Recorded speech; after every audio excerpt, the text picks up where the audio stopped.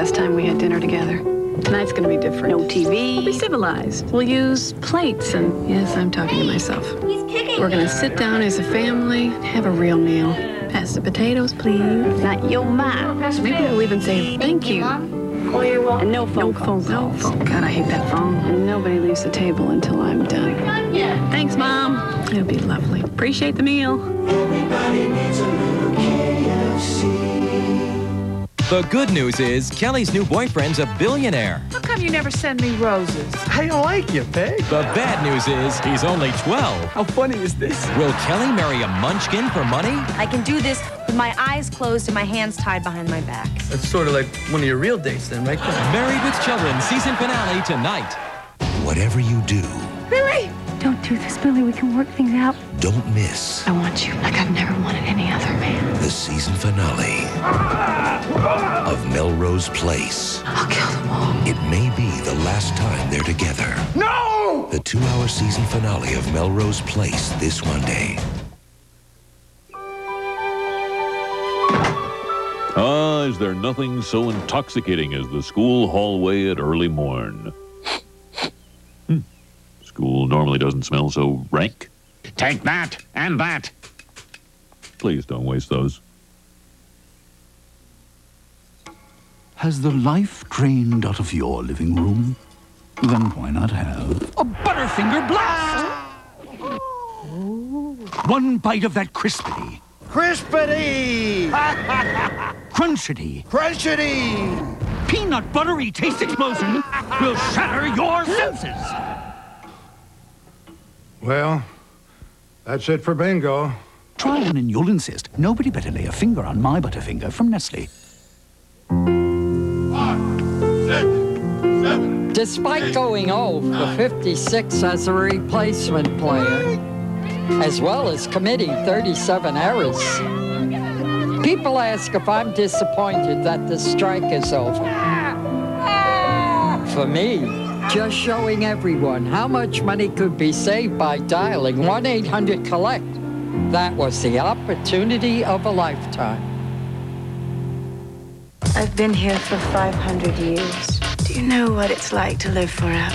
From executive producers Francis Ford Coppola and Bruce Wagner comes an extraordinary motion picture event. I understand you have a dirty little war going on between the light and dark sides. Journey to a mystical planet of ancient kings, magical healers, and eternal love. Will I see you again? If you're not afraid of the dark.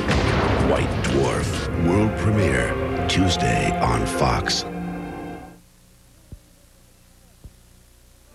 These people are pros at building houses. I'm a line worker for the power company, a pro when it comes to electricity. I tell them, whenever they're using heavy equipment for digging or overhead work, to check for power lines first. And I'll give you the same life-saving advice. Anytime you're doing tree work or on a ladder for painting, siding, or roofing, stay away from power lines. We all need electricity, but nobody needs accidents. Thanks for being careful. The Connecticut Light and Power Company. Hey, get it today and don't pay till next year. Yeah, buy an RCA 35-inch or projection TV at Bernie's and you'll pay no interest and make no payments till January of '96. Get that big TV you've always wanted with great features like picture-in-picture and surround sound audio. And at Bernie's, hey, you'll get a great deal on RCA's digital satellite system. You know, DSS. Ooh. Hey, a DSS and a big TV make a perfect home theater system. And with our low price guarantee and 7-day-a-week free delivery, why would you buy anywhere else? But hurry, RCA's no interest, no payments till January is a limited offer. What's Connecticut saying about Craig in the Morning? The #1 button on my radio. Gary Craig. Now, he's a funny guy. Robin, here's the man who's taught us everything we know. You're fired, pinheads!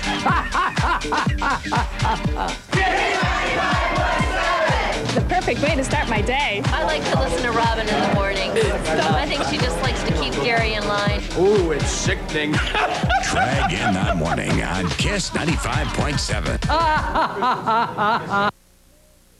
I'm happy for the school. It sounds like this money is going to provide a lot of new opportunities. Take that Boulderama, take that Convenient Smart, take that nuclear power plant. Ooh, fiddlesticks. Fox Cold Hard Facts, brought to you by McDonald's. Bob Sagal won $200,000 playing the Monopoly game at McDonald's, while Joe Harrington Jr. won $25,000. Hold it! So many people have been playing and winning the Monopoly game that many McDonald's are out of game pieces. But you can still be a winner because you made the Monopoly game such a big success. We're giving you a supersized thanks. Now through Thursday, May 25th, buy an extra value meal and we'll supersize it free. That's right, free. Have you had your break today?